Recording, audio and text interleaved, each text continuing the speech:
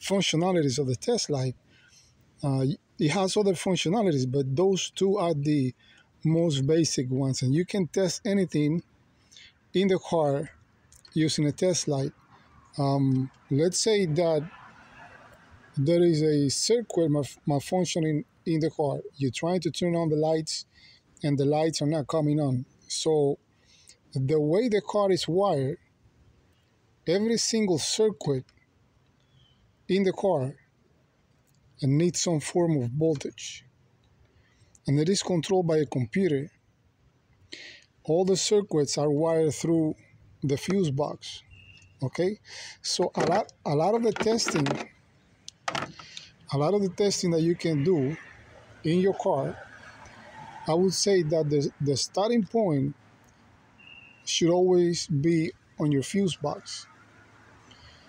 Because if everything is wired through the fuse box, these fuses here are used in order to protect the circuit from damaging other circuits of the battery, or protecting the load when there is too much current flowing through the circuit. That is the function of the fuse. And then from the fuse goes into a relay, but not all circuits are controlled using a relay. The relay is used to activate the circuit. Many of the circuits are directly wired through the battery, meaning that they have 12 volts at all time, and they are ground switch using the computer. I hope it makes sense. So the first place where you should come and test whether something is not working or not is at the fuse box. Here on the back of the fuse box, you have a diagram with the abbreviation of what each fuse is for. Okay? So let's say that I wanted to test this fuse right here. This is a 15 amp fuse. Notice, I don't know if you guys can see it, but notice that the fuse has two contacts in each ends, and that is what's going to allow me to test the fuse. If I touch this end right here, let's pick on another one. Okay, not all fuses are powered on at all times.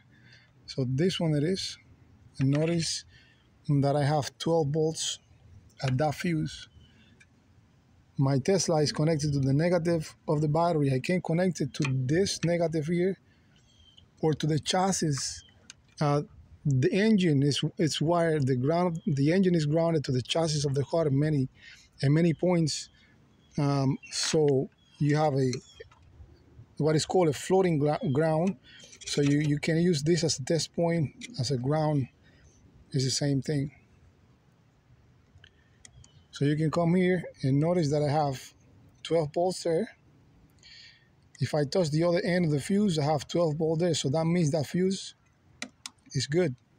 All right, so right now I know that the reason why something is not functioning is not because my fuse is blown. So the next step will be to check a relay, if there is a relay, or going directly to the load or the device that you're trying to check, and check for the existence of voltage, or maybe the existence of ground. It doesn't have to always be that voltage is missing.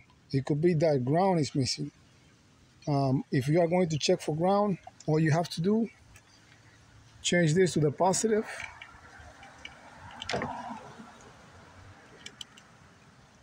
And then touch the ground and notice how the light is coming on. Okay? So that is the video that I wanted to make. Thanks for watching.